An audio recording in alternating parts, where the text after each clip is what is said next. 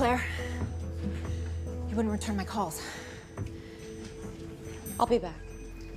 My attorney said that I shouldn't be in contact with you. Blue Cross said my insurance was canceled. Oh? The severance package gave me health coverage for up to a year. That sounds right.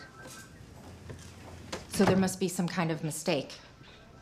Well, you'll have to talk to the insurance company. I did.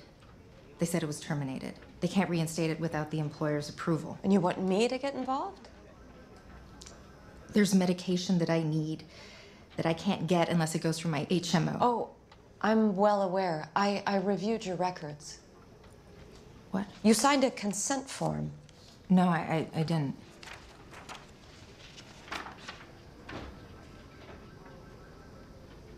You forged my signature? Did a Mrs. Applebaum pay you a visit?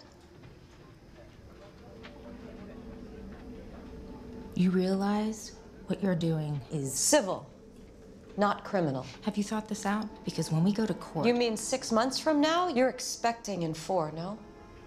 That's 4 months without the medicine you need. I'm willing to let your child wither and die inside you if that's what's required. But neither of us wants that.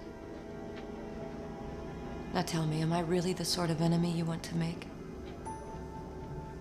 But here's the alternative.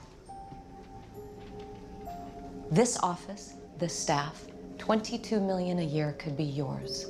The CWI could be yours, and you and me, we wash our hands of each other. You're trying to buy me? No. When we first met, I promised to empower you.